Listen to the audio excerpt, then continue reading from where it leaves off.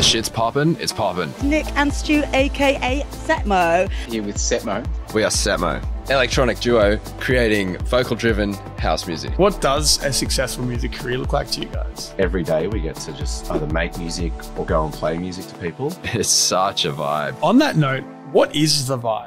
The $1 million question. How much of a track's success comes down to hustle versus just like the chips falling where they may? All of our best songs were all written in like a few hours. You can have everything perfect and then it falls flat, or you can drop the track that fucking pops that you never expected, but you know what to do when it pops. So what do you do when it pops? You can get fucked over pretty quick in this industry. Yeah, I got shivers. It seriously got shivers. Hi, I'm Adam Metwally, and welcome to That One Time, a podcast where we converse to pillars of health, wealth, and wisdom. Today's guests are Nick and Stu from Setmo, a Sydney-based electronic music duo who are known for their vocals-led house music. They've been a staple in the Australian music scene, headlining many of the major Australian music festivals and releasing multiple albums to commercial and critical success. This conversation explores the evolving dance music scene, creative processes, and how to craft a song from start to finish. I love this conversation because I've known Nick and Stu for a very long time and they are experts at their craft. I hope you enjoy this episode, and if you like it and haven't already, please give this podcast a subscribe and a 5-star rating, as we're on a journey to 1,000 subscribers and it helps us more than you can imagine.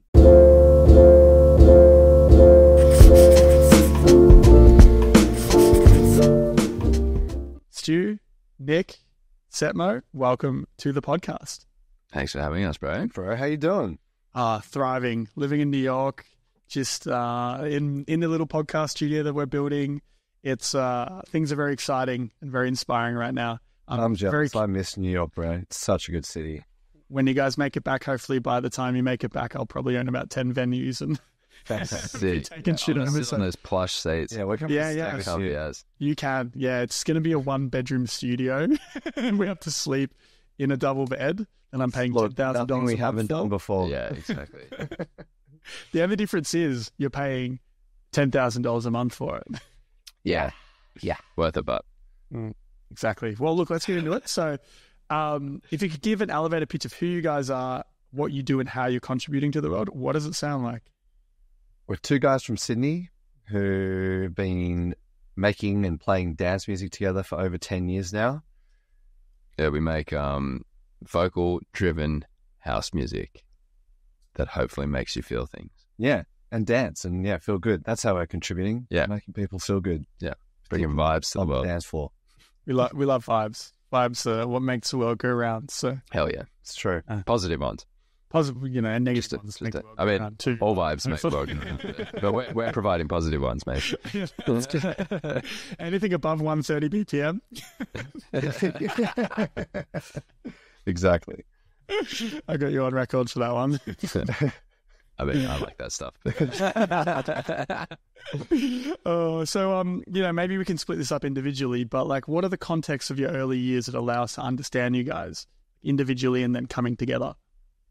Yeah, because Stu and I, we didn't meet until we were both in our early 20s. Like, people often, one, think we're brothers a lot of the time, but two, just assume we were like at least childhood friends. But we both grew up in Sydney. I lived in Sydney. I lived in New Zealand for a few years as well as a kid. I got right into music, started playing saxophone in primary school and got right into that. I was like playing in jazz bands and then big bands. In my teenage years, that kind of led me into like a love of hip hop. I don't know what the connection is there, but that was like kind of the first music I think I really got right into as like a kid, and, bought heaps of CDs, started going to concerts and stuff, like the all ages ones at that time. And then at this time I turned 18, that's when I kind of like started going out and clubbing and just discovered dance music way more. And it was clear that I was right into it because, people would go out on a Thursday, Friday, Saturday night, but I'd then be like driving to clubs in King's Cross on a Sunday night just to see a DJ. It wasn't as much, obviously I loved the partying and going out with friends, but it quite quickly became clear that it was more than, just the party aspect. I was really into the music. And then that's what kind of led me down the DJ path. saved up, bought a pair of decks, started playing at home, started playing at some house parties, and then got my first couple of gigs in the Cross, which is then what led me to meeting Stu. I had a similar kind of situation. I was a flautist though, played the flute in the school band, and yeah, and it was great. It was that's it. That's the word. That's the word. Saxophonist and the timing was primo because what's the movie called? American Pie had just come out, and I don't know if you remember the flute joke. I do remember the flute joke. Yeah, cop that heaps of school. It was mad. Yeah. But that was my intro. I'd never wanted to do music seriously. I kind of like picked up the flute because in primary school, I just remember we walked into a classroom and they had a bunch of instruments there, and it was like blow on this thing or like do that. Like basically you walk around and it's like hit this drum. No, you suck. Yeah. Okay. And for whatever reason, I got the natural embouchure, great for the flute, juicy lip, and I had to walk to school as well. So big. I was a little kid, so heavy, big instruments were out of the question. So the flute was the natural option there. Grab that. No tuba. Kept running. Definitely no tuba. Although I like that was the other thing that I like played French horn. Oh, it was like I nailed French horn, but it was too heavy for my small frame. Too big. But but I never really kind of planned on getting into music. But I started working at Myer at Macquarie Centre, and my lunch breaks were spent in HMV when they still had the CD things at the end of the aisles, and you pop the headphones on and just pick the CD. And I've always been like really attracted to the visual side, so like the pack shots, the cover art of things.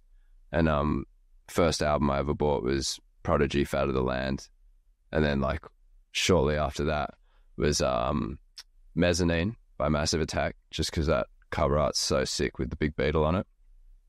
And that was like my introduction to dance music. I also have an older brother who's 7 years older than me, and he was just always playing wicked stuff at home. And it was very similar to Nick. I started partying, loved it, loved going out, was going out like 3 to 5 nights a week, and just went from there. I started working at a bar in Paddington at that point called the Fringe Bar. Now it's called the Unicorn Hotel on Oxford Street, and I actually lived with the manager there. And it's a kind of cliche story, but I was DJing at that point, but not professionally. And one night I was the day manager at this pub, so I was like the cellarman. I'd do all the kegs and stuff like that. And the first DJ called in sick for dinner service, and I'd finished work, I had my stuff, jumped on, played a set. He was like, "Oh, you're actually okay at this," and then started getting booked, and that was for like a big hospitality group. From there, started getting booked at other venues, and then I was like, "Oh, sick! I can do this as a job," and that was it. And that was actually the venue where Nick and I kind of like broke down for the first time. It's true. Wednesday night party called Friends. Yep, it's a good name for a party. Great party. Yeah, great name for a party. Do you think and that was the beginning of Semo? Really, like I think we were both working pub jobs. Yep. And but like the DJing started to pick up. Back then we were getting, I can't remember what we got paid at the pub. It was like 20 something an hour. And all of a sudden you're getting paid like $100 an hour to go DJ. And we can I think that was your DJ rate for a second. That was no. It sounds I mean, look, probably for some of the gigs, but early on. When you even it out for the ones you didn't get paid for. Yeah, exactly. Yeah. But then it's like quickly we were like, we don't have to work these pub jobs anymore. Yeah. And I didn't have any other mates that didn't work 9 to 5.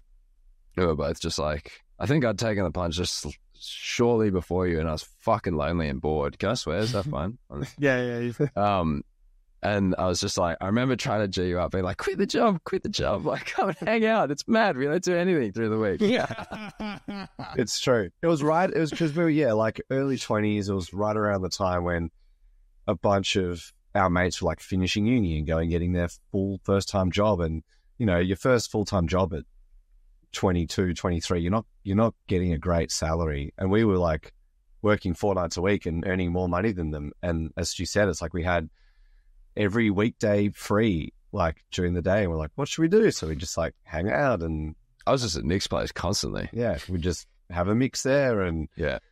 I think that quite quickly then like led us down we wanted to start playing parties together, and we realized that the parties we wanted to play, like everyone who was playing them they were more artists than just straight DJs.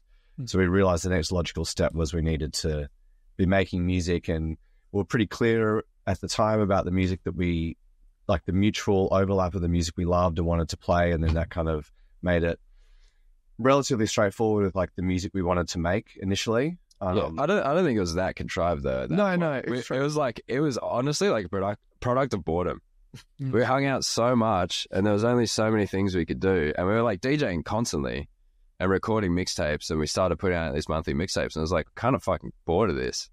Like, we want to make these tunes. I don't just want to play them. Like, let's make these things. And we did it so poorly to start with, as everyone does. But like, we're so excited that we could make something to then play in the sets. It was wild. Yeah. Mind blowing. Yeah. Yeah. Yeah. It was mad. So fun days. Yeah. Do you think that going out a lot made you better at DJing and like understanding the electronic music culture and producing? Definitely. For sure.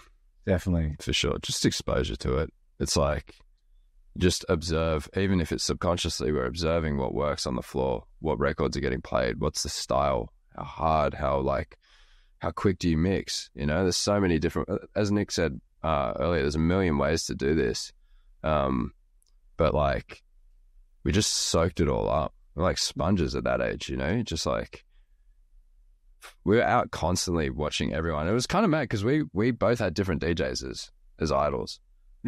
Like you were way more into Ajax and stuff, which is... I would follow Ajax around Sydney and like watch him play like 3 sets in a week just to like see what he's playing, see the records that he was playing in every set, see the ones that he just played in certain contexts. And, you know, for trying to find those tunes as well before they were released, and like that was such an exciting feeling, just being like, what's this tune? And then trying to get your hands on it before it was out. And it was kind of, you know, obviously back in the day when it was vinyl and stuff, people would have records that no one else had. But then this was still kind of right before like a lot of streaming, like Spotify was a real thing. And you definitely still, people would have tunes that, you know, Shazam wasn't even really a thing then. You had to like know or find out what those tunes were. It's all Bloghouse. Yeah. Yeah, and that, like, for anyone that's not across that, it was just like, I mean, Nick had a blog. What was the blog called? Staying Sick. Sick.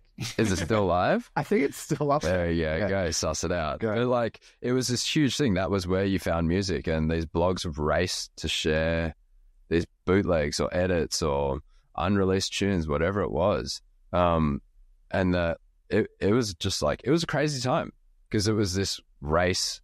You know, not everything was available always to everyone. Yeah. It was like the closest digital equivalent. I mean, it's kind of happening again now, but it was the closest digital equivalent of the records. DJ holding up the record. I've got this track and you don't have it. So if you want to hear it, you have to come to my set. Yeah. Is that what they used to do? It was really fun. It was really exciting. They just hold up the tune towel. And then like they get taken down. The tunes would get taken down. The blogs would get like, the posts would get shut down because it was like a Licky Lee vocal or like some major label, you know, track that had been remixed, and they were like, no, get this offline. You're sharing this for free. What are you doing? It was mad. Yeah. I remember in my very small soiree of, and what am I saying? Soiree is the wrong word. In my very small time period of like producing music with any consistency, there was an edit of Breathe Me by Sia that I put out. I'm talking, this is like 10 years ago, and Salacious Sounds, picked it up. Yeah. And then it went viral and it got like 250,000 listens on SoundCloud. It hit number 2 on Hype Machine, and then it got taken down. Like the first and last time I like released anything. Dude, you could have like fully launched a touring career off that. I could have, but I didn't. I never followed up on it. That was it. So yeah, now the track's up again, and it's been up for a long time, but it just like wasn't like, doesn't get picked up now, and it doesn't really matter, and I haven't written music in a very long time, but that was a fun little moment. Damn, for sure. I'm gonna suss that out straight off. Yeah, it's super chill. It's like a really nice, like, chilled track. But there's something I was wondering about, you know, the fact that you guys went out for a lot. Like I went out a lot. I worked in nightlife, hosted, promoted, and I was in the environment a ton. There's another generation of people coming through now that really don't leave home. And then they have this like huge blow up using social media, and they don't have that feel for the room anymore. And I'm wondering, has that art been lost of DJing? And is it actually like a lost skill that even matters? Like, I don't know. I think like, for our generation, the default was to become a DJ first, producer second. It was kind of rare that you would come across people that made music and didn't DJ, in an electronic sense. And now it's the opposite. Like DJing is a necessity for them to be able to play the shows because there's demand, because they've popped off on TikTok or whatever. They've made the viral tune. So like I think maybe it's, and look, DJing takes time to get good at. There's no shortcut. There's no shortcut. You can learn to beat match. You can learn the skill in a day, but reading the room, having the tunes, having the recall to think of that tune when you're like midway through a set at 2 a.m. in the club, to think of that tune from 8 years ago, not necessarily 8 years ago, but like to think of that right tune, that takes time. It takes time and experience. So like, I try not to shit on the new guys because we sucked when we started. Yeah. Like we thought we were killing it and we probably weren't. So it's, I don't know. I think people can get thrown in the deep end a lot easier and quicker these days because exactly what you said. It's like, you can have one thing blow up and then you're quite quickly getting booked for pretty big gigs.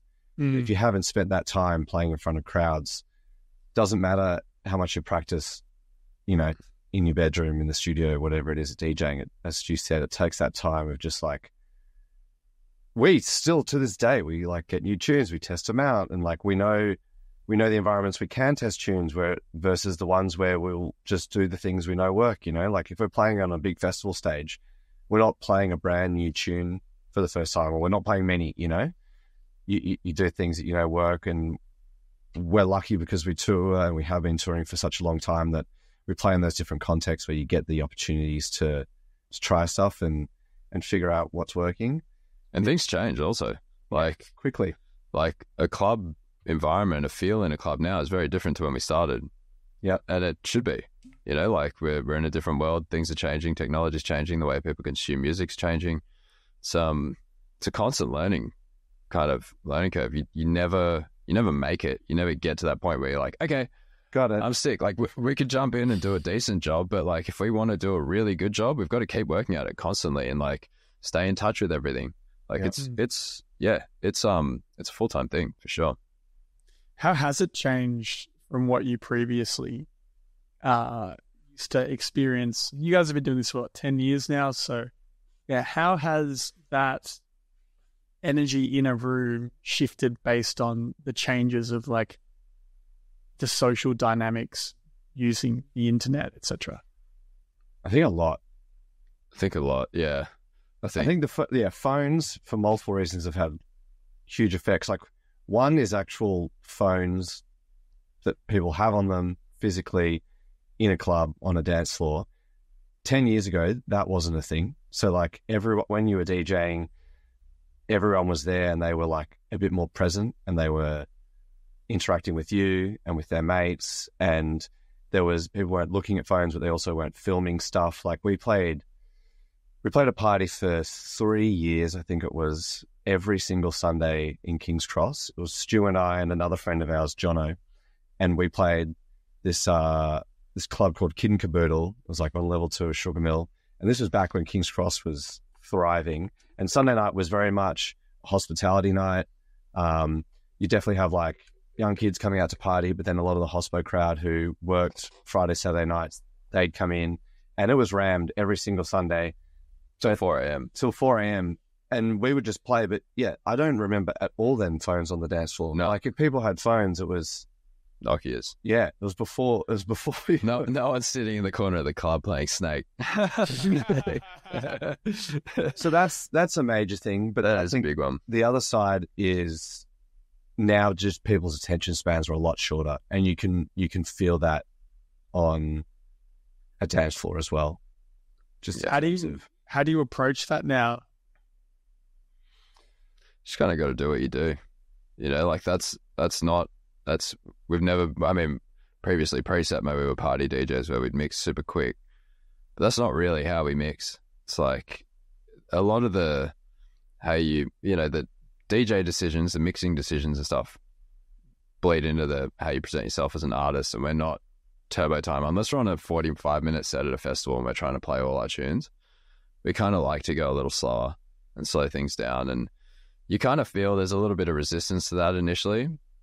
Thankfully, most of the time people come around and they like slow down with you, and then they're kind of locked in for the ride. But you got to work at it a lot more. You have to be a lot more careful about those few initial tunes to kind of get people into the groove, because otherwise they write you off pretty quick.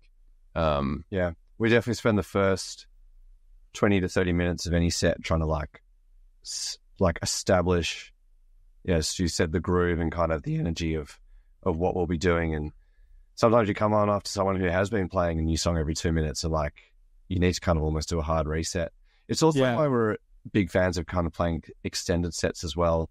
If it's the right venue and the right crowd, like we've done these parties called stamina sessions where we play a minimum of 4 hours, and compared to the 45-minute festival set, a 4-hour set we approach very differently, and you've got that time to move.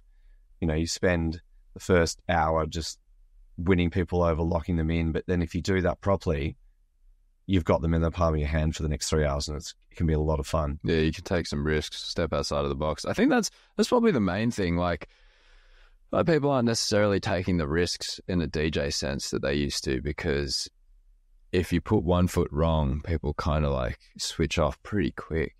And so there's like a little bit of pressure to pump out the hits. And I know that's always been the case, but like I definitely feel it more than ever at the moment. But it's just kind of, as soon as you kind of step out of that and people realize that's not what they're going to get, generally speaking, they're down for it, which is sick. For sure. Are you guys finding a challenge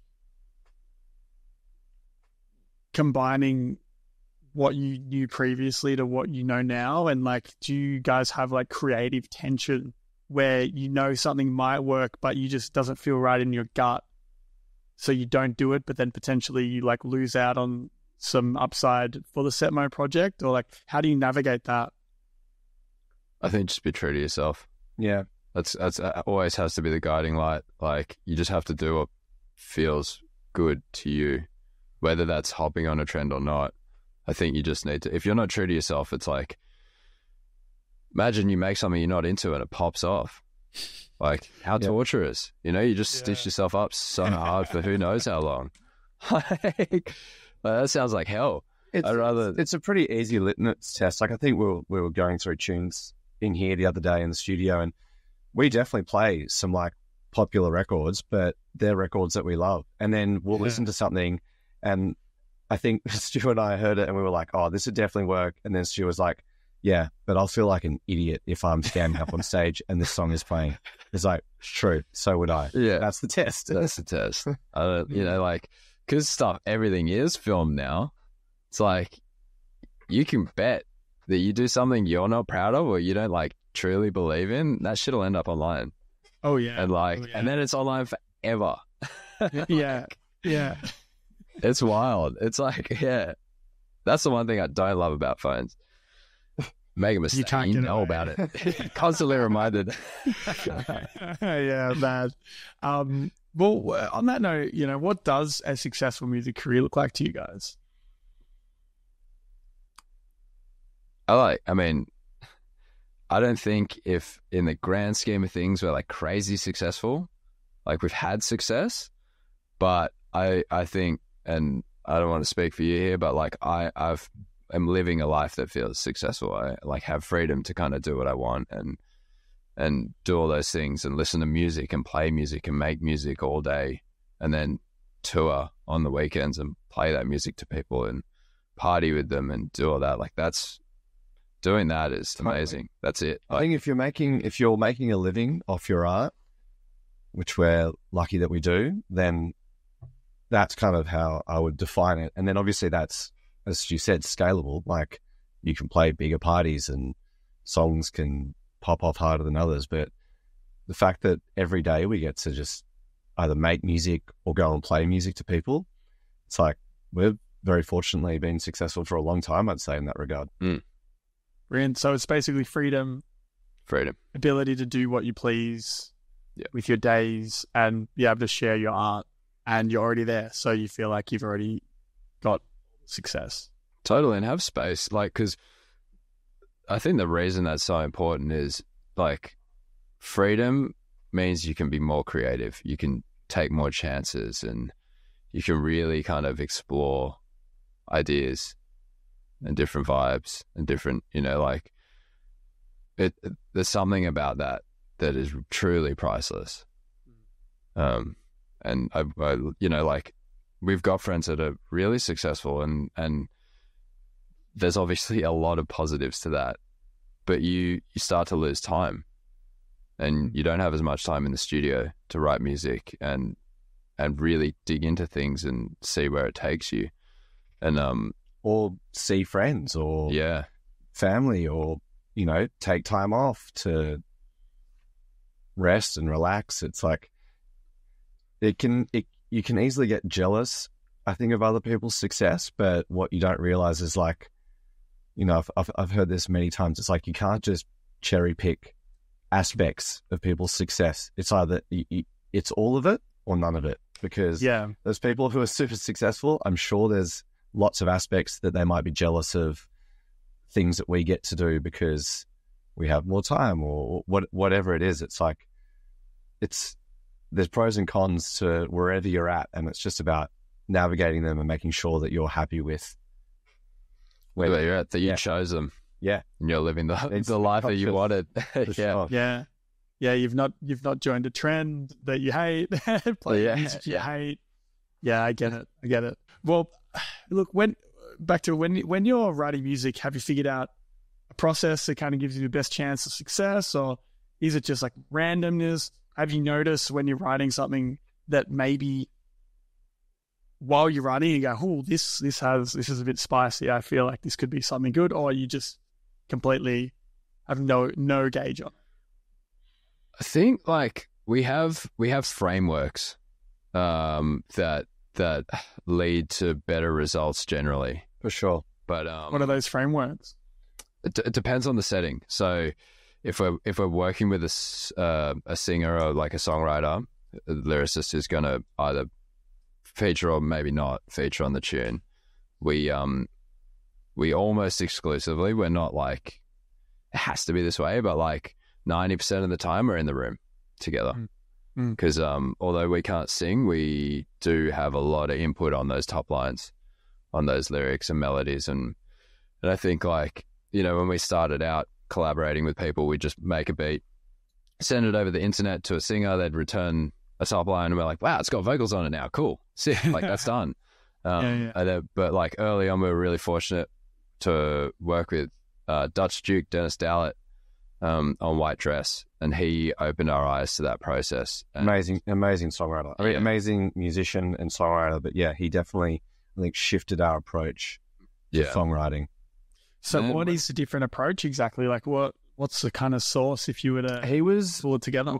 I think we were, because we didn't come from like a songwriting background, especially like lyrically, we were just kind of like, if the words and melody sound good, it's good. Whereas his approach was to come up with a really strong idea, concept, story, and then that makes writing the lyrics a lot easier, because you're like, well, is this part of the story we're trying to tell? Yeah, I mean, thinking about it now, it's just like setting an intention for the tune, really. Like it's just like, and making sure you're all aligned on that fact going into it, because we've been fortunate enough to write with a lot of people over the years, and when we don't do that, you can kind of get these songs that are still like they're pleasing to the ear, but they're not particularly deep. They're not going to stand the test of time. You'll listen to it a few times and then you realize that the lyrics aren't really telling a story that you connect to or whatever it is.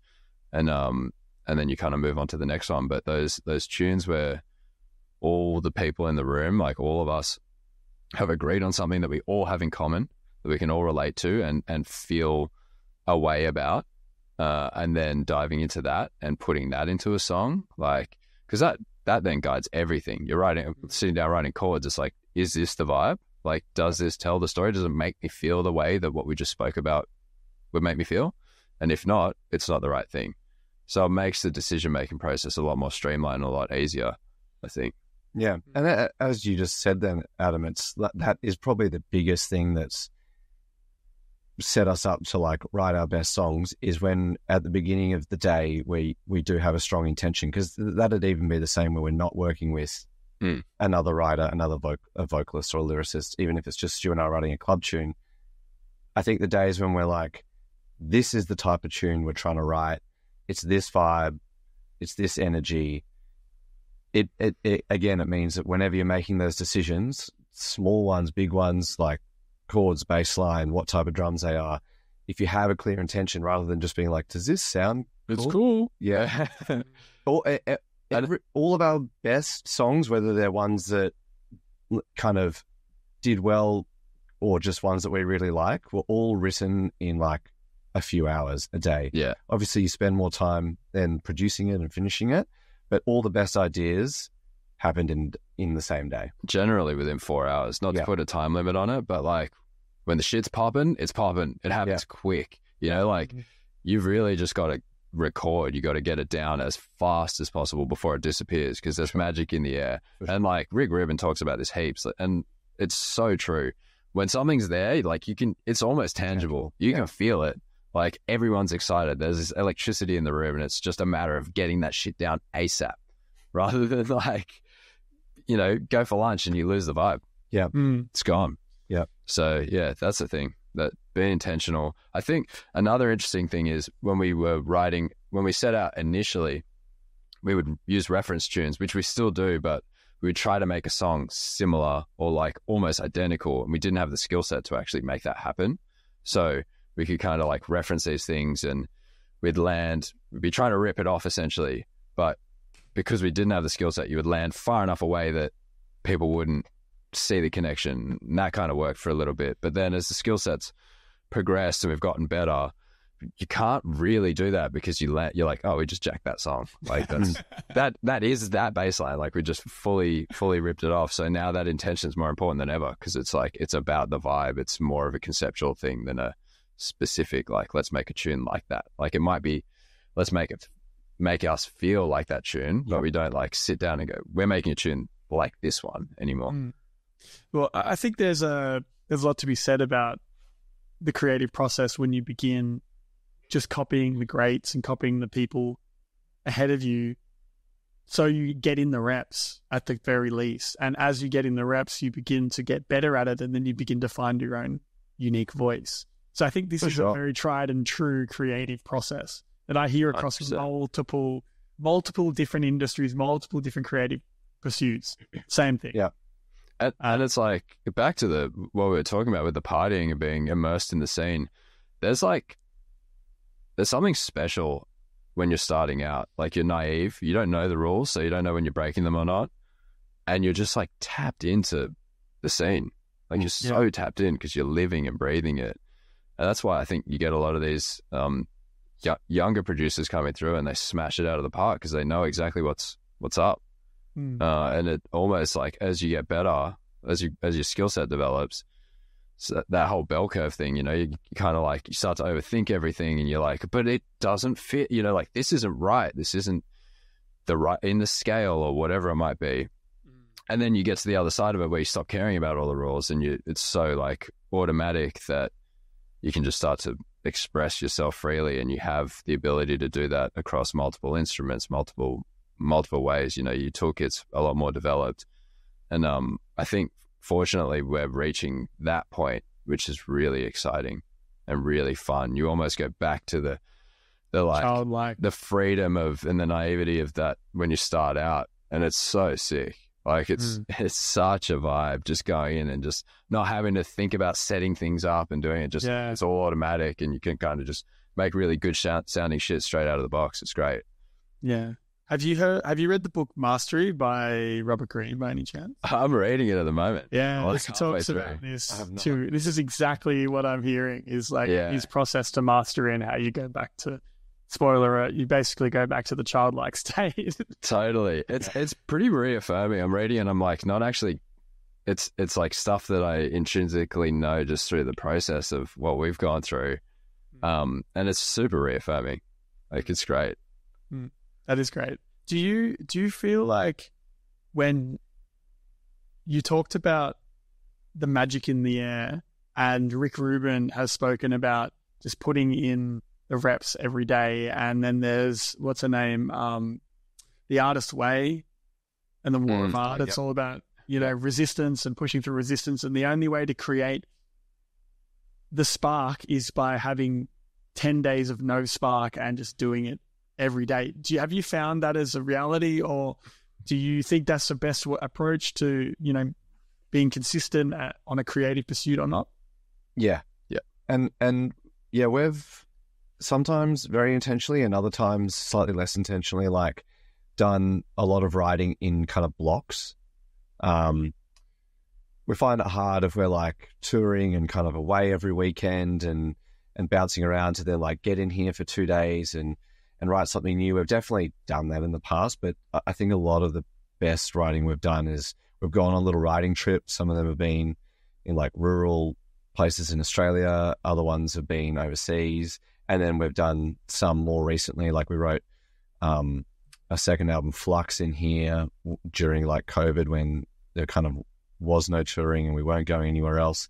And then when we finished that album tour last year, I think we were feeling pretty inspired and motivated. We'd played a whole lot of shows. We'd seen what had been working and what hadn't, and we kind of jumped in here and we did a writing camp that was part of Sweat It Out that went for like a week, and then we just carried on and did like another kind of month's worth of writing, and we're just banging out a tune a day. And not everyone's great, but out of that we got like 10 tunes, and it was, I think, because you kind of get on that roll, and when you know you're doing a tune a day, you get less precious about, is this going to be the next single? It's just like, well, this is just going to be whatever today's tune is, and then tomorrow we'll write a new one. And then at the end of that period, you've got 30 ideas, whatever it is, and it quite quickly becomes clear which ones stand out. Start finishing them, start playing them. Yeah. We've got a process around it now after, however many years of doing it, where it's, we used to get so caught up on a song, like I Belong Here. We spent countless hours on that tune. Like I would actually love to know, but like the amount of time we spent tweaking that track, like, and it's funny because that obviously worked. I think it's our most successful tune, that or White Dress. Right up there. But It is up there. in terms of streaming commercial success. Yeah. But like in that time, we could have written 100 songs. No exaggeration. Like we could have written 100 different songs. What do you think would have been better for your long-term career, genuinely? I mean, that's the thing. I Belong is a funny one because it kind of, it did kind of, it worked.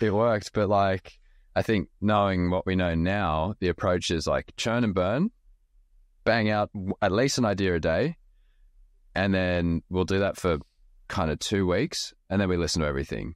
And you've had enough time and space from those demos that initial excitement is gone and you can see the song for what it really is. And if there's something there, it just hits and you're like, because the production's rough as hell, everything's rough as, and if it makes you go, ooh, it's worth diving into and developing and seeing where you can take it. But it just saves a lot more time. You get, in a month, you can do 20 ideas, which you might get 2 to 5 tracks out of. Or we could have spent 2 weeks on a demo to realize that it's not the one. And then you do it again and you get to the end of the month and you might feel the same way again. You're like, well, we just burn a month on 2 demos that we're not going to release. So it's definitely like the reps. That's how we approach those writing. I think, writing things. It's true. Because now there's definitely, compared to a few years back, we write way more songs that won't come out, or they just kind of sit there as ideas. But I think as Stu said, through that process, if you've done 100 tracks, there's going to be 10 good ones or 20 good ones or whatever it is. And 2 heaps good ones. Like, but if you do, if you just do, it's that, what's that assignment? It's like the summer day thing, 30 days. Yeah, or the, you know, that one class was told to make one amazing clay pot. Yeah, the other class was told to make 30 as clay pots. many as they can. As many as they can. Yeah. And which one had the better clay pot? Yeah. Just do the reps. And like, comes back to the freedom, exploring. If you're making 20 tunes, you're not going to use the same sounds on all 20, or hopefully you're not. Or if you do, the sounds are going to start to sound pretty fucking good. You know, like you're going to figure them out and be like, oh yeah, this is hitting now. So like there's benefits, whatever your approach is to reps. It's 100% the way. And like, don't be precious. Like, free yourself. This is fun. What we do is fun. Making music is fun. And it should always be fun. Yeah. So like, I think people can get hung up on the like, it's got to be perfect. Like, I'm definitely like a perfectionist, and that's been something I'm trying to actively not do lately. And it's just like, just bang them out. Yeah. I think it definitely helps that there's the 2 of us in here. As soon as we kind of get stuck, what the other one will kind of just help push it forward, you know? I think if it's just one person going around and around, it can maybe get a bit easier to get stuck or spin your wheels a little bit. Yeah. Yeah. Whereas when there's 2 of you, kind of keep moving. What kind of advice would you give, say, a producer listening to this now and doesn't have the potential? You know, it's kind of like you've got a co-founder, put it in a business context, but like doesn't have that person to spitball ideas off and is potentially feeling stuck. What techniques would you guys use if you were not together? I reckon like this is something that we haven't had to do because of the setup, the situation of having 2 of us. And like we've done it to an extent, but I think what would really help an individual in that setting is to have a very, very clear vision on what you're trying to achieve and what you want your project to be. And knowing that vision can be flexible and change over time. But like going out, knowing exactly what you like, knowing where that's played and who listens to that, and then creating music that fits into that world.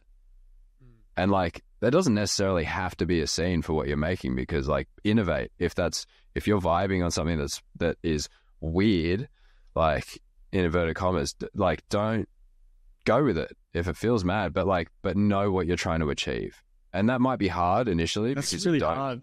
It's super hard. And I think that's like the biggest kind of defining factor of success really is how crystal clear is your vision. Yeah. And then how capable are you of achieving that or like realizing that? So that's true. How would you go about finding the vision if you're an upstart, you know, producer? Yeah. Does like a lot of things, you know, maybe like 20 different genres, and it's all very confusing. How and like to write lots of different. How do you hone in? Write them down, write everything down, chuck them together and see if you can smash it all together and create something new. Yeah. You know, or copy the like, literally try and remake the tracks that you fucking love. Yeah. That's a great way to kind of get your skill set developed in a production sense. But in an artistic sense, I think it's okay to like a bunch of shit. We definitely, between the 2 of us, it is a very kind of broad taste in music across genres and scenes and styles, like all of it. But just try and smash it all together. I don't know if that's great advice, but like, and consume music is probably the other thing. That's probably another thing that like I don't know, I kind of stopped doing. I wasn't as deep on the crate digging over the last couple of years as I was when we started out, and it makes a difference if you're like fingers on the pulse and you're just consuming a shit ton of music. For sure. Yeah. For sure. I think another thing, if you're like a solo artist and looking, you know, you don't have someone like we do, like a partner in the band or the music project or whatever, finding a little close, tight network of people, other artists, and they don't have to be making the same music as you or whatever. Like, we were very fortunate in the first studio we ever had. That wasn't in like one of our bedrooms, was in this complex down in Rushcutters Bay in Sydney, and there was Broken Hill House. Broken Hill House. Shout out Broken Hill R.I.P. House. Yeah. Damn, it was a special place.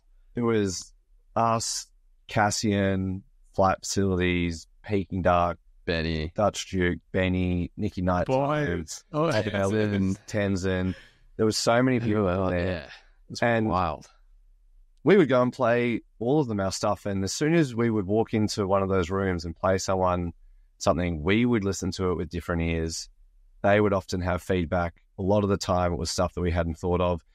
Look, I reckon 80% of the time it's stuff that you'd be like, oh, that's great advice. 20% of the time you're like, no, I don't agree with that. But it's also important to like know when you get that advice that you don't agree with. You don't just Blindly follow everything. Yeah, blindly follow everything. But I think that was a great help for us, especially in those like initial years. Yeah. When we were really finding our feet musically and as producers and just making our stuff sound good and feel good. And Yeah, and you said it, like, there's the value in getting to hear your own music for the first time, a second time. You know, when you play it to someone, all that shit that you were too lazy to actually act on jumps out. And you're like, why didn't I do that before playing it to this person? And that's almost more valuable than the feedback a lot of the time. we'll kick up on a tune in here for a day, a week, whatever. And then a mate will come by because we're like going for dinner with them or something. And we'll be like, oh, we're just, they're like, what are you working on? We're like, oh, we'll play you this thing. We play it, and literally Stu and I both whip out our notepads and start writing stuff down. All these things that we like hadn't necessarily heard, or as Stu said, have been too lazy to act on. As soon as you've got another person in the room listening to it, it feels completely different. It's actually crazy the effect that that has. And that person sometimes doesn't even have to be like another musician. It can just be like a mate. And you're like, oh, this jumps out at me now. That bit needs fixing. It's huge. It's huge. And it's better that, like, be embarrassed in front of a small group of people that you trust and you're okay being vulnerable with, rather than putting it on Spotify and having the world judge you, being like, what is this shit? Like, It was an interesting thing with our second album that was written in such a vacuum. Like, it was written in 2020 and 2021. We barely played any shows those years. We weren't, touring and testing music on dance floors, but you weren't even really seeing people, you know? So, like, we weren't going over to mates' houses and playing them demos and stuff, which is definitely a big part of, you know, if I go and see my family, they'll be like, what have you been working on? And I'll just play it on the speaker and get my brother and sister's opinion, etc. And, like, they're not musical at all, but you quickly get a gauge of, this one, that one. And I think when we put out that album, not that we're super proud of it, but it was just such an introspective album. It was like Nick and Stu. There wasn't much external input at all, like, during that process. And then I think when we put out the album and started touring it and, like, playing it on dance floors, we're like, oh, this isn't really as much of a dance floor album as I think we kind of had in our heads. Yeah, because we'd just written it in this little dark room with no windows. Do you think, for the art's sake, if you could do that again, but be able to play it out, would you have, or are you happy just leaving it as it is? No, it's a snapshot. Every kind of thing you work on is a snapshot of you and your life at that point in time. I'm super proud of that album. I fucking love that album. Yeah, ditto. I think it's wouldn't change everything. Have no regrets.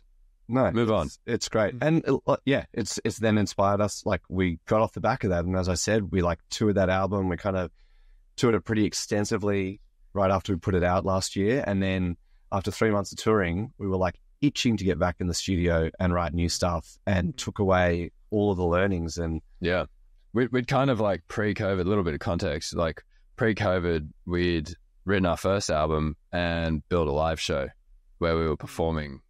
Yeah, I remember seeing you guys at Splendor for that show. Yeah, that was sick. That was a great show. That was a great show. The later shows, not so great. We had some technical issues, so we can dig into that later if you want. But basically, like, we'd made the call. We'd done the live thing. We loved it, but it was stressful. We're not performing musicians. We're studio musicians. You know, like, we're producers. That's kind of what we do, and we're DJs. That we were. Although we got comfortable with the live thing, and it was a very sick, like, exciting new way to present the Setmo project, we realized that we're much better DJs than we are like performing musicians. So we're like, okay, cool. We're going to go back to that. We're not going to do the live post-COVID. Whenever things come back, we're going to DJ. And then we wrote this introspective album that probably would have been better presented in a live kind of setup that we'd already said no to. And then it was a really a stark moment of realization for us, where we were like, okay, well, if we're DJing, we need to make club music, which is what this project, we started out making club music. And then we kind of, I don't know, I guess White Dress was the first track of ours that got Triple J support and started to, I'm kind of going off on a tangent now, but like that led us down a path of song-based dance music, which was really fun. And it's kind of how we got to the live show and stuff. But then having that room to reflect through COVID and then post-COVID playing the music that we'd written, we were like, what are we doing here? You know, like we know we want to DJ, but we can't. We're making edits of all of our own songs just to fit into our DJ sets.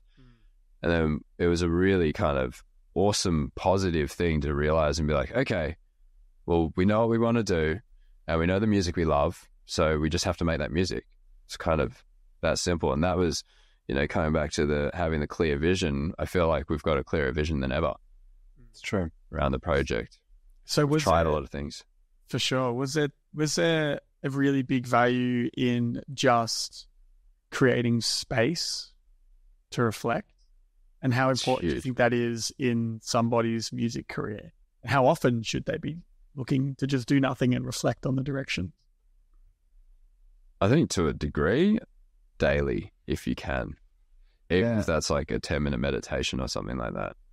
Yeah, I think I'd agree. It's less about every year you should take a month off to reflect, because I think it is way more about just very frequently pausing. And again, we're lucky that there's the two of us that we can just be like, okay, how do we feel about this? And whatever it is, the tunes or the direction or what we're doing over the next month or 3 months or 6 months. But it can be very close to get like super zoomed in or like what's right in front of you, but you need to frequently take that step back to just be like, is this serving the greater goal or what we're trying to achieve here?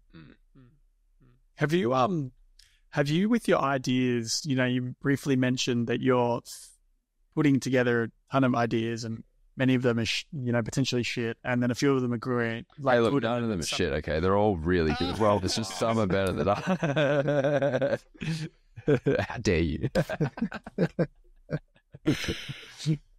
Few of them, like most of them are world class, some of them are super world class, and then the couple are super mega world class. Yeah, exactly. Have you gone away, had some, do you have a story or an example of a track that you've made and then 6 months later or whenever you've had some very unique, specific experience that has sparked something and you've gone, wait,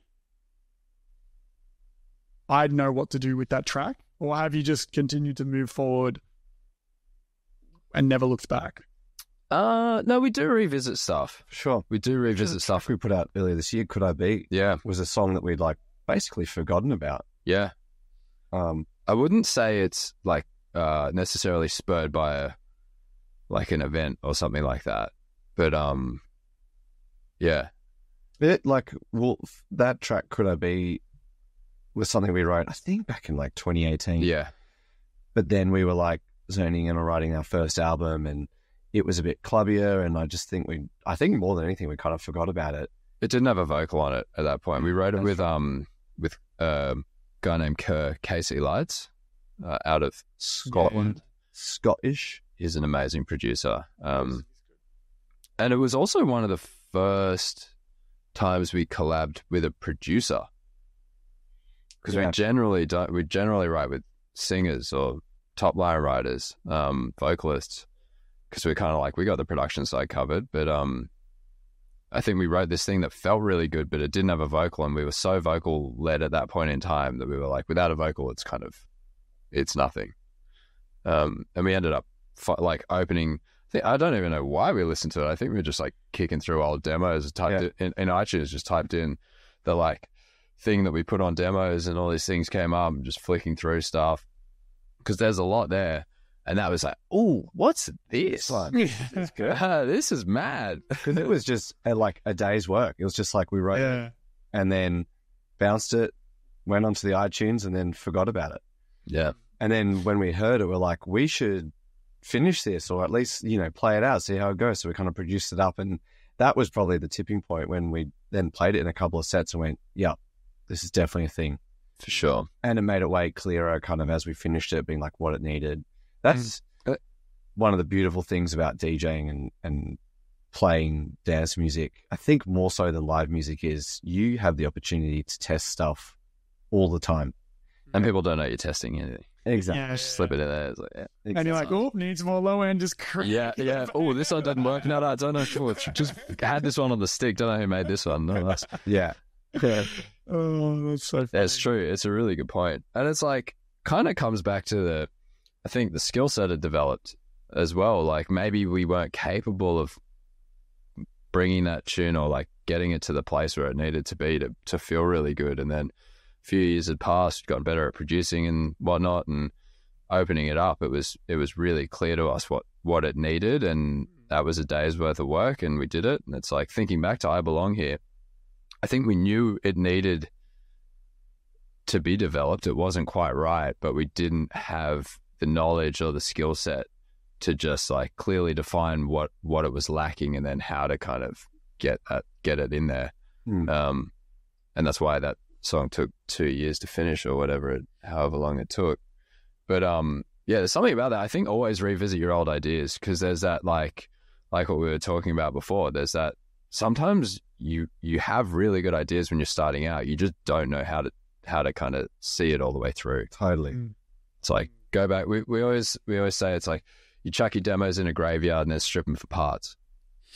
There's always like a junkyard, essentially. You just kind of like go, this thing, that sound or this line or whatever is awesome, and I would definitely not think to do that now. But pull it out and then hit it with your like brushed up prod, and it's mad. I want to double click on the actual demos in iTunes. What tagging system are you using? Because I've never heard of this. So you just like... it's changed over the years. It's just like a little code. It's instead of writing SEMO, it's just SM. So if we search SM, and then it's like V, and now it's like V1A, but like it used to be 1 point dot, 2 point dot, whatever it was. And so you just punch in SM. When a song's finished of ours, when we get it mastered, it says SEMO. But if you punch in SM into the iTunes, everything comes up. Yeah. It's good. It's a good way to approach it, to just tag things and come back to them. That's one piece of advice for any up and coming producers listening, is like, be organized, be diligent with your tagging, save as frequently. Every time you open a session, save as, and so for us, it's V. If we do something, you save the name, working title, V1A. If we open that session the next day, you save it as V1B, because it's very easy to like overproduce things and like basically like produce the vibe out of the track. And sometimes you'll listen to an old demo and be like, this is better, this feels better. Like, sonically it might not be as polished or whatever, but like this thing just feels good. And you want to be able to go back to that point in the track. If you just kind of like constantly saving over things, and you listen to something and you're like, it used to be better, but I can't go back there, especially in the early days of production where your skills aren't there, like just be organized, please. It will benefit you later in life. We, so many times with our tunes that we've worked on lots and lots, we've like got to version 10, 12, 15, whatever it is, and then gone, oh, version 3 is the one. Yeah. Like, but it's good to go. You needed to do all those versions to figure that out. Go too far to know you've gone too far. Yeah. And there's no harm in it. There's no risk in it. It's kind of freeing. Yeah. You know? And who knows, there might be something interesting that you take from that version 15 to something completely different.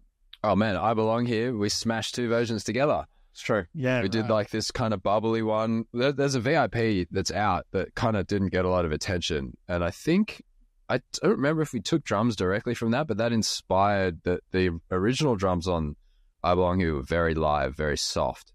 Not that they're particularly hard in the mastered version, but we kind of went, there's like a beauty in the live instrumentation in the bass and the piano and all that stuff, but like these drums are soft, they're not hitting. And so like making the housed up version that was like had a little synthy arp and stuff, And that art then got carried over to... Yeah, true. So it's like, do the versions, because you never know. Like, you'll surprise yourself. Happy accidents and whatnot. For sure. Definitely. I just want to do a bit of a recap on what a beginning producer should possibly do to make the most out of their time and energy when they're starting out. So it's write often, write new projects daily. Would you say it's better for the skill sets to take a new idea every day, make something completely different potentially than the pathway of, spending 2 weeks on a track when you're just beginning? Maybe you're not really trying to polish and release, but you're just getting started. Would you say that's probably a better option?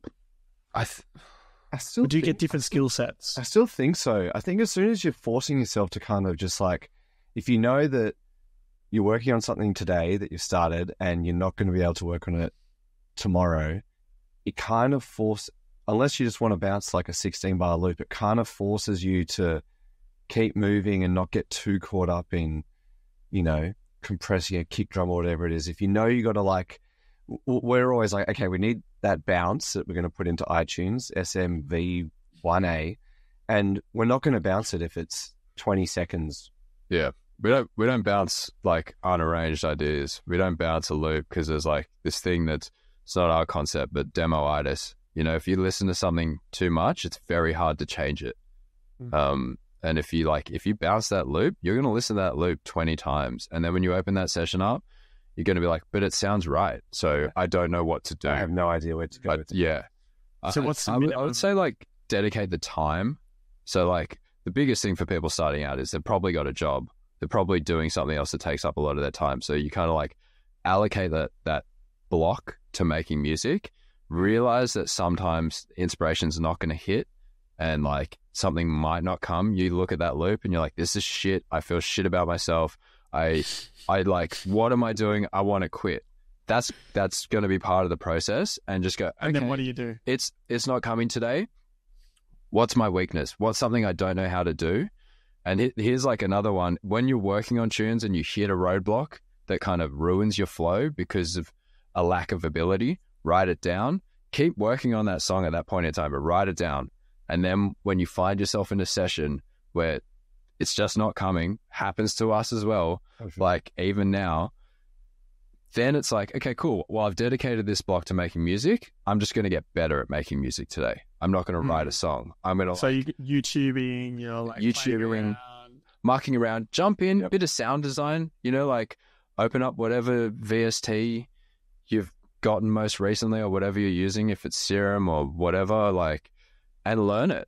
Read the manual. It's boring, but no one does it. And when you do that, you know how to use a plugin way better. Not a bad shout, actually. Dude, it's necessary. If you want to be good at this, you've got to know how to use the shit. And the only way to do that is to do the research, do the learning, spend the time. And it's when time's limited, don't bang your head against the wall if it's not coming. Just get better. Yeah. Just do better. Just do better. So do you, I'm a pretty listy guy, and I've noticed when I did a few sessions just before I came to America, and do you write lists as you're writing tracks of things you need to do for that track? It's we're writing this track, and it's now, okay, I know, we're going to end the session, but I know I need to do A, B, C, D, E, F, and G before I come back. Is that something you do, or you just intrinsically have it in your head? Yeah, we do that all the time. Yeah, that's kind of how we start the day. It's to-do list. Fresh ears, the demoitis thing, fresh ears are invaluable. You only get them kind of once a day on an idea. It's the first time you listen to that tune. Normally, when we've written stuff, we've given it space. So we'll try not to work on the same idea 2 days in a row unless we're really close to finishing it. And you play that tune and you brain dump every single thing that jumps out of you through that first play. You write that down on your list, and there's your job for the day. Yeah. Yeah, that's great.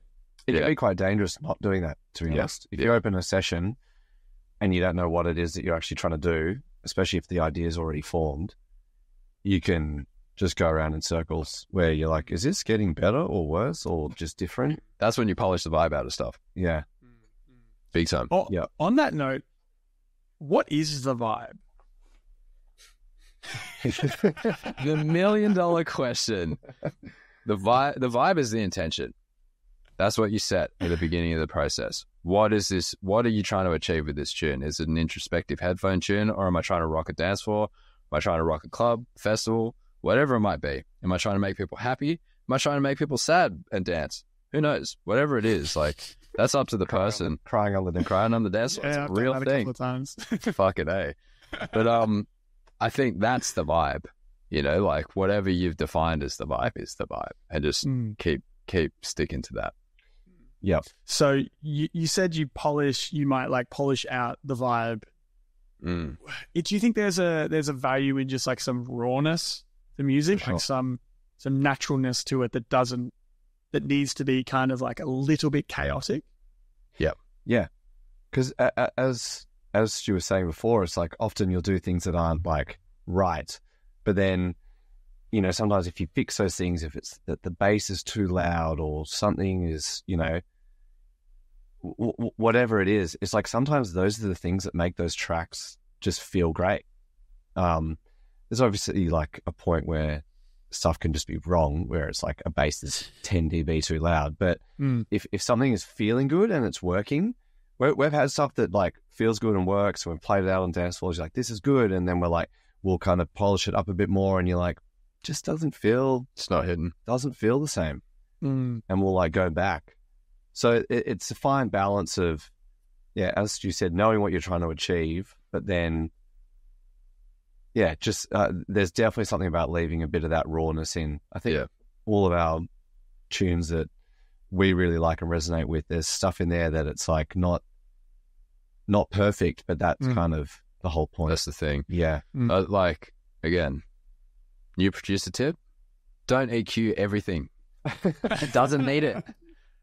EQing, it's like you're fixing problems. It's not an essential thing that has to happen. Like, one thing we're getting better at is just leaving shit alone.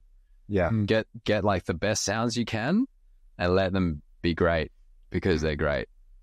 Don't like force it into being something it's not. And less Leave is it alone. better. Less is always more. I thought more as well. Make it, what's that quote? It's like, make it simple as possible, but no simpler. And it's like an Einstein quote or something. Damn, that's a good quote. That is good. I don't know if it's Einstein, but could have been me. We'll rub it I want to move into a rapid fire, but there's a couple of key questions that I think would be really valuable to understand for, you know, potential producers and people in the creative field. So you spoke about, you know, being anxious about music and anxious about what you're putting out. I know a lot of people in the music industry, a lot of up and coming producers, DJs, writers, etc., that make things are good, but just have this crippling anxiety about trying to make it perfect and not getting anywhere because they try and make it perfect. What story or example do you have in either of your experiences that will allow someone to potentially overcome that? I think a big one that jumps out to me is like we've put out a lot of music over the years, like, you know, dozens and dozens of songs. Maybe I don't even know how many songs we put out. At least 4. 65. Yeah. There you go. Actually, more. But that's like including people's remixes of our tunes. Yeah. Probably like 40. And we are definitely perfectionists and potentially work on things longer than necessary. Definitely do at times. But where I'm trying to get to, or the takeaway is there's songs that we thought would be huge. We're like, this is it. And it's done very little. And then other songs that we maybe didn't have, like, we thought they were maybe more niche or, you know, didn't have the same kind of potential. And then they've just gone way harder than others. And I think the takeaway from that is just keep going, just keep putting out the tunes, because once the day that song is released, you know, there's obviously things you can do to help promote and market the music, but a lot of it is just out of your hands. Songs will just do what they're going to do. People will love them and pick them up, and radio might play them, or streaming might crank it, whatever it is, but it's like a lot of that is out of your hands. So it's to be less precious, and obviously you want everyone to be the one, so you need to have that approach of just like making it as good as it can be, but then also just realizing, taking that step back, being like, well, I think it's quite freeing to know that it's like, well, this is just the next one, because then there's another one coming. That's a great shout, because like if it doesn't hit 2 weeks later, it's gone. And do you want to spend a year on something that potentially is forgotten about in 2 weeks? And not saying like, I mean, you said it, make it as good as you can, but it's just because it feels like your entire world while you're working on it, it's just a moment in time, and there's going to be plenty more. So just kind of like do the best you can. And once it's there, once you're making tiny tweaks and you can't tell the difference between your demos from day to day, it's finished. Yeah. It's done. Just put it out. Share it with some friends. First, if you're really scared, put it on a forum and get blasted by strangers. Have them tell you it's shit. Cop all the negative, because there's so many haters online. And then you like kind of, you know, you build up your armor, and it won't hurt you if for whatever reason the public says it. But like, as long as you're making stuff that you believe in and you fuck with, like, just put it out, get it as good as you can, kind of quickly, and roll. Because the longer it is since its inception, talking about the magic, the electricity in the air, like the further from that moment you are before you release it, like the more crippling that imposter syndrome and that perfectionism gets. You kind of want to move relatively quick, as quick as you can, without compromising on quality. For sure. Nice. Nice. Do you, you spoke about when you're releasing music, you kind of just let it be. It is what it is, and it's in the world, and it will be what it is, right? How much of a track's success comes down to hustle versus just like the chips falling where they may? Great question. This is a really good question. I reckon the one thing we've learned about the business side of music is being ready to respond, be proactively reactive. I think, I don't know. I think you can do a lot of like pre-planning, marketing, rollout and stuff. But like Nick said, you don't know what's going to hit. You can like have everything perfect, ready to roll out, have a bulletproof release plan, and you do it, and then it falls flat, and you've just spent all this time and money and all this energy on something that doesn't really eventuate to much. Or you can drop the track that fucking pops that you never expected, but you know what to do when it pops. So what do you do when it pops? Make a music video. Don't make a video. Don't make the music video before the track's out. Only make a music video if someone's going to pay for it. That's not you. Yeah, like Jesus. Look, music videos are sick to watch. In terms of marketing and whatnot, like it's probably better ways to spend your money. ROI. But like, generally speaking, if something really pops, you're going to have a lot of people knocking on your door. Have people that you trust close to you that can give you advice, and that can be really hard when you're starting out because you probably don't have those networks. But that's why it's like important to foster those little kind of your circles, because there'll be a lot of hungry sharks coming for you, and you can get fucked over pretty quick in this industry. So like, and not to be negative, I think it's just like, just be ready and move fast, and find someone, even if it's like if it's a label that you love, that you kind of see doing the right thing constantly. Like maybe they're the first port of call. They might not be able to give you the advances that a major label could give you, or like sell the dream like these big management acts can. But like, I don't know. I think just kind of stick to the plan, stick to your gut, but do be ready to like do as much. double down hard, do mixes, do interviews, do collaborations. You know, a lot of opportunity is going to come to you very quickly, and you want to jump at everything that comes at you, because a month later you might not be hot anymore, and then you're kind of back to where you were. There's like, and coming back to your blog house edit that popped off, you know, if you do the right things shortly after there's a shitload of heat, like you go viral, you can set yourself up for life. Genuinely. It's just kind of keep your wits about you. If you're lucky enough to find yourself in that situation and you're getting contracts pushed to you from a record label, get a lawyer to look over them. Yeah. That's a big one. That's a huge one. Yeah. It might seem like a big expense, you know, a few grand initially, but like if stuff's popping like that, that money won't seem that significant. A few in grand a short for period of 100 time. grand down the line. Yeah, I've learned, that's the thing I've learned the hard way in business over the last 10 years. That's one big on. The cost of the lawyers at the start are worth their weight in gold at the end. Yeah. Sometimes negotiate their fee to be paid by what, if you're going to sign with a label or there's an advance, get the label to pay their legal fee so you're not out of pocket, because a lot of the time that's a pretty prohibitive expense for an up and coming artist. Like that's a good tactic. Find someone that'll do that for you. And find music lawyers. Don't just find your dad's mate who's a lawyer. Yeah.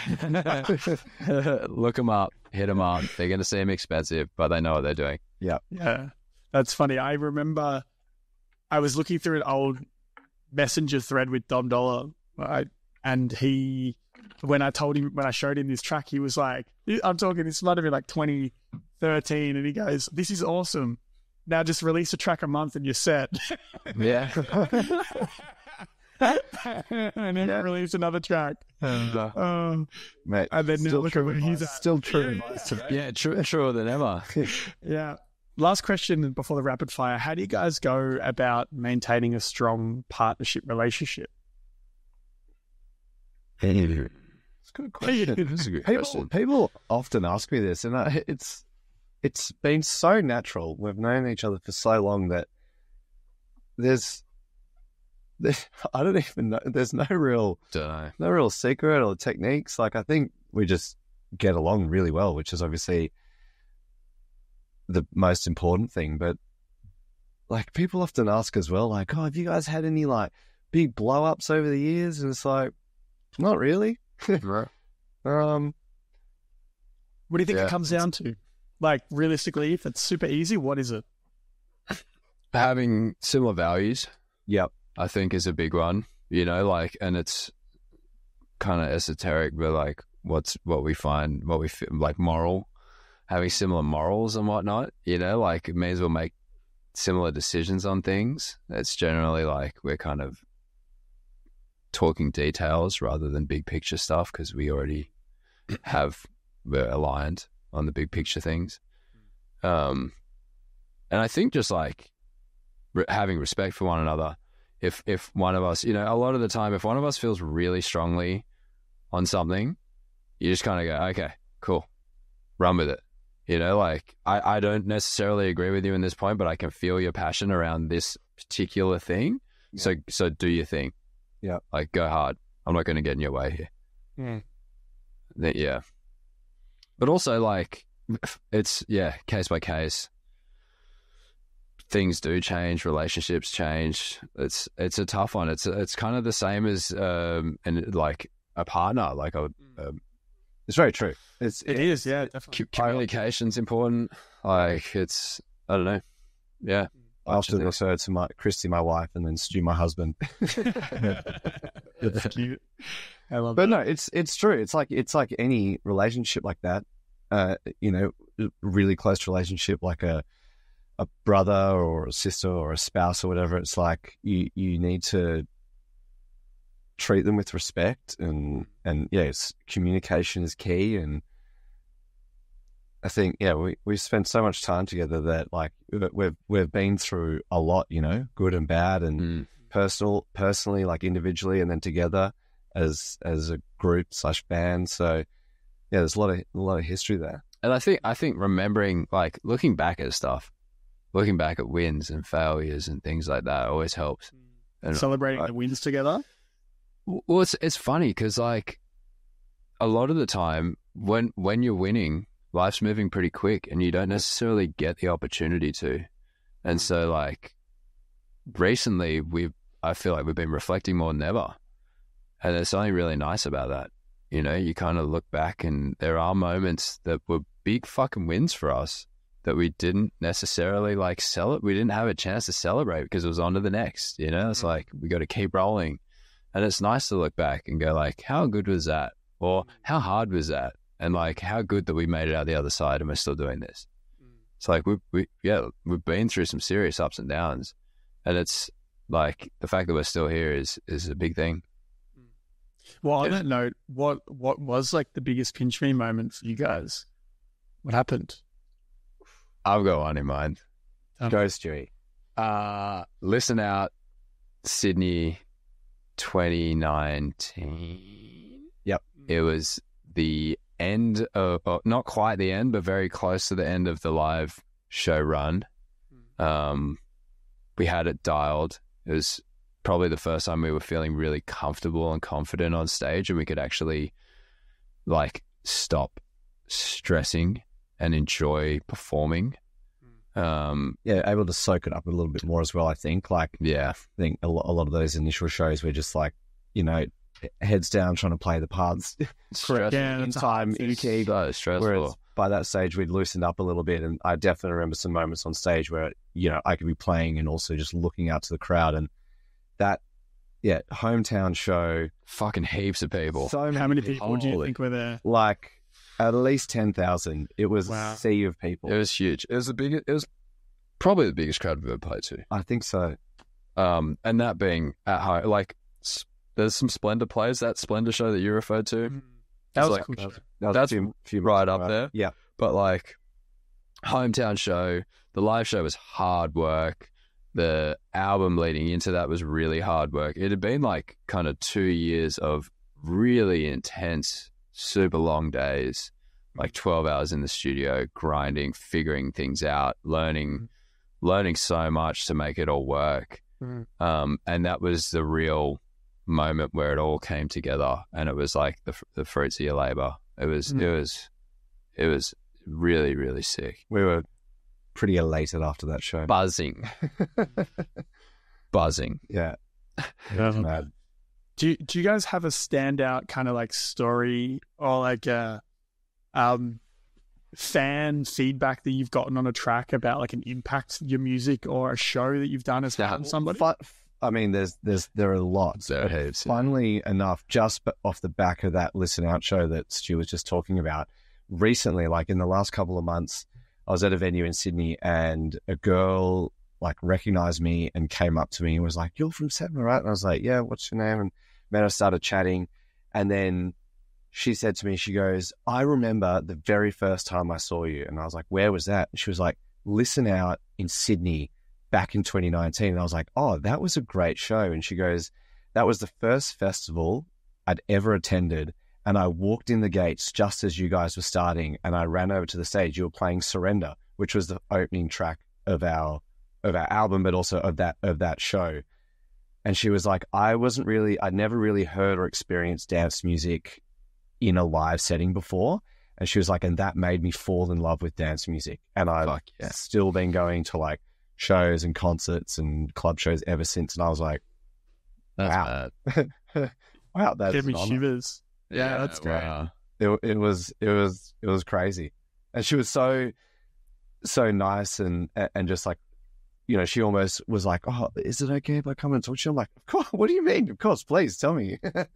Yeah, it was a really nice experience and super recent as well. So that's mad. It stands out. That is great. Another one that I definitely want to mention is this lovely couple from they're from. I think they're from the Goldie. Yeah, Gold Coast. I can't remember specifically. Came and saw us. We played a show on the Goldie on a boat yacht club, and it was really gnarly weather. There was a storm, so the boat didn't even leave the wharf. And that was their first time seeing us, right? Yeah. So they went across the project, went across the music. They saw us perform, heard White Dress, fell in love with it, and old mate proposed to his now wife to White Dress The full thing, all the like rose petals out, like fully surprised. Like it was filmed. Yeah. Beautiful proposal. We got sent the video and we we're just like, wow, this is incredible. Like that's special.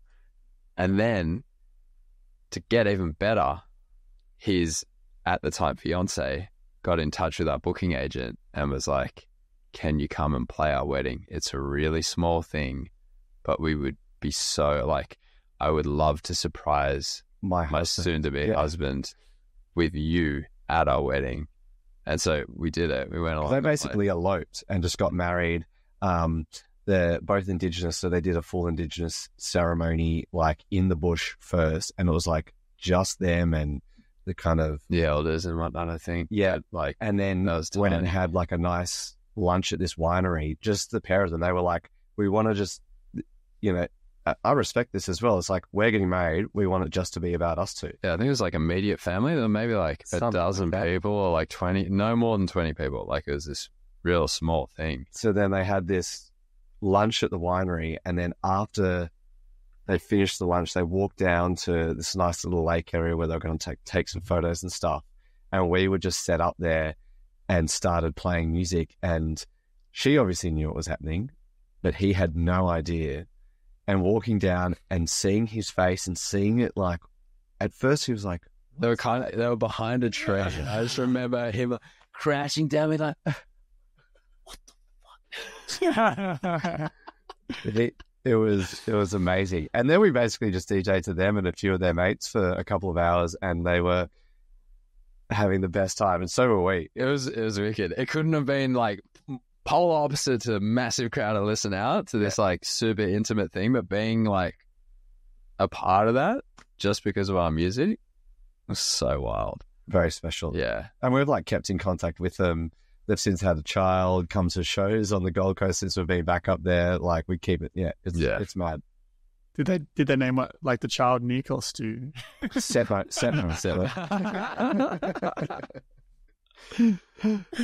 Oh, that's awesome. And what have you guys taken from that? Like that's pretty impactful moments for people's lives. Huge. I think it just reminds you that, yeah, what we're doing is having a positive impact on people, and to just keep going. Yeah. Write music that like means something. Yeah. Don't just write it for the algorithm. Yeah. Yeah. Thank you. Well, I love that. Thank you for sharing those stories. That's amazing. I got shivers, and seriously got shivers. So it's really, really cool. No, thanks for letting us share them. Like, I love telling that story. Yeah. It's like, it's so, you know, it's kind of, again, just reliving those big wins, remembering them. It's sick. Sure. Yeah. Yeah.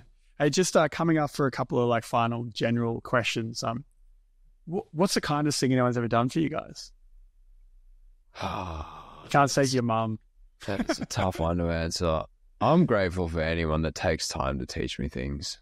I always feel like anyone that selflessly takes time out of their day, no benefit to themselves, to just like impart some knowledge.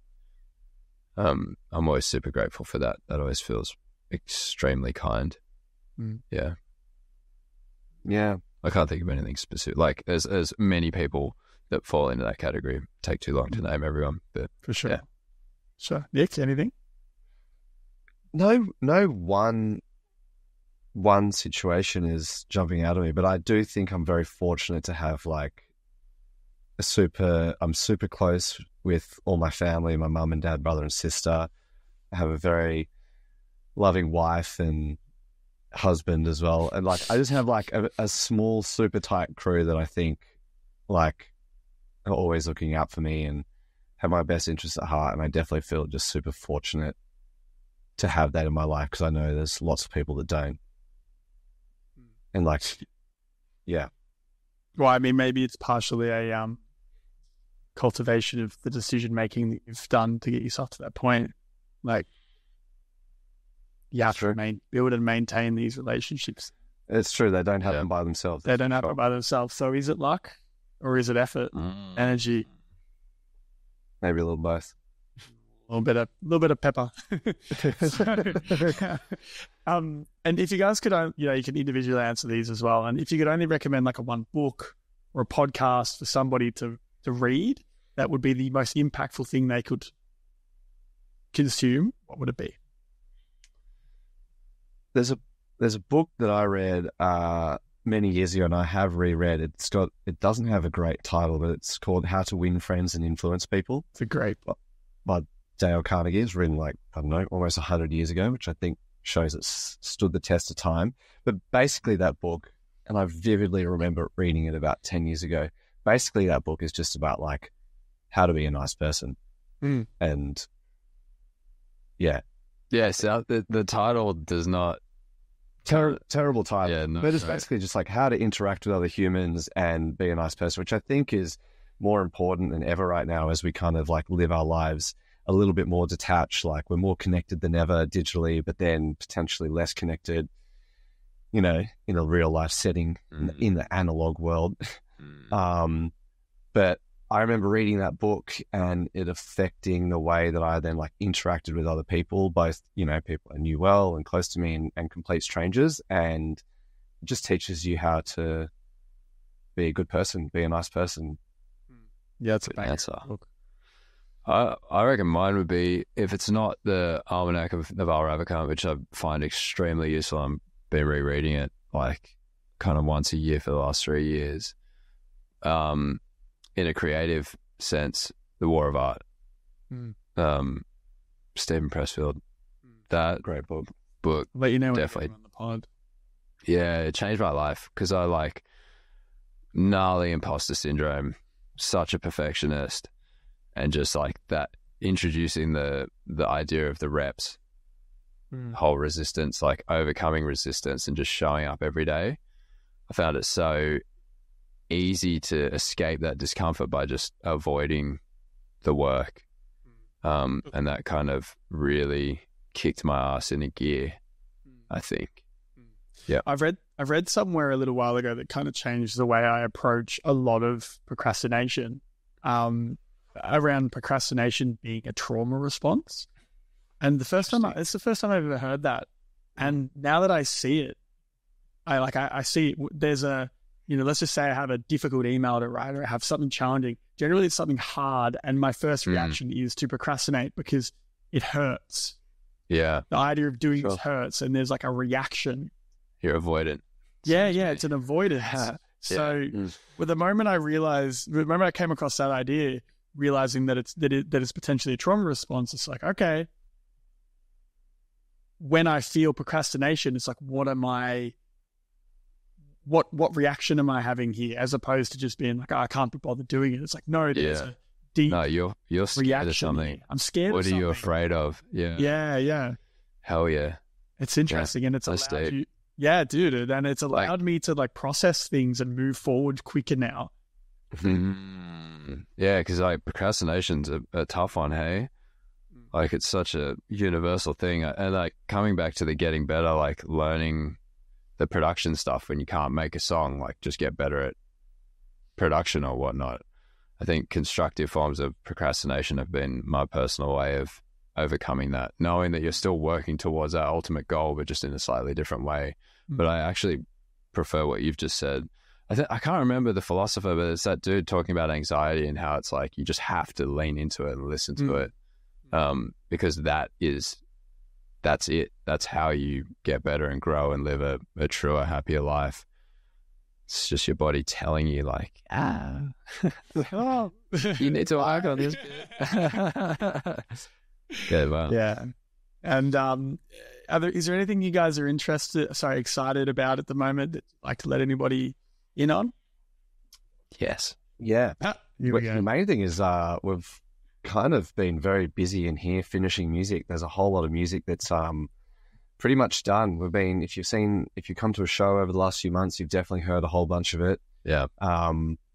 We've kind of been finishing lots of things all at the same time, which is an exciting feeling to have, like, not just like, oh, the next song's done. It's like the next few are kind of done. And we're pumped to get them out because based off the response we've been getting playing them, they're decent, I think. They're above average. They're above world class. Yeah. Not to toot our own horn, but it like when no one knows a record because you've made it and not released it, and it gets a good response. That's super validating. Yeah. And yeah. yeah, that's really exciting. We're pumped. We got a shitload of it. Yeah. When's all this? What's the timeline on this stuff kind of getting released to the world? Kind of just looking towards summer. Yeah. And some bits and pieces out, dropping them when it makes sense. But yeah, very soon. Soon. Great. Look out for it. And where can people find you if they're interested? At Setmo Music everywhere. We're everywhere. Yeah. We do yeah. If you're waiting for original music to come, we do a monthly mix series on YouTube. Yep. Setmo Sessions. Yep. That we've started recently, a few months back, and we've been consistent and diligent with, so it's still happening, which is great. It's good. It's half the battle. Yeah, and that's a mix of live recordings from our shows that we really froth on, or us recording sets in here or whatnot. Mixture. It's real fun. There is a bunch of unreleased stuff that we've been playing in those sets, so that's actually a great spot to go and suss them out. have a little looky. Yeah. Cool. And the last question is, what do you think the meaning of life is? Be happy. Yeah. Whatever that means for you. Find space and freedom to live a life true to yourself. And figure out, if you're not doing that right now, figure out what that looks like and then figure out how to get there. Cool. All right. Yeah, I'll let Stu lead on that one. Yeah, I mean, sometimes you don't need to say anything else. It's okay. Yeah. I think it's just, very much recently I've been leaning into that idea of just making every day as good as it can be, not being like, oh, it's going to be good next year when this happens or when that thing happens. It's just how's your average Tuesday? Because that's how every day should be, and it should be great, So just trying to do all the things you love as frequently as possible. True. We don't know how long. Yeah, that's right. I mean, your life isn't really those big moments. It's those everyday things. For sure. Mm-hmm. For sure. Yeah, I resonate with that a lot. Stu, Nick, Setmo, you guys crushed this. Thank you for coming on your first long form podcast. Thanks for Thank you having for me. giving It the was an space. absolute pleasure. Yeah, You guys been crushed great. this. Enjoyed it. It was a really nice conversation. I appreciate you guys. Appreciate your energy. It's really nice to catch up. Killed it. Thank you, bro. Hopefully we'll see you in New York real soon. Hell yeah. Let's get it done. Yes. Pool parties. Let's go. Yeah. All the parties. You guys won't sleep. Yeah. I'm ready. I love it. And look, anyone else listening to this and got to the end, please give this a like, subscribe, and the podcast a rating. It helps us a ton. Until next time.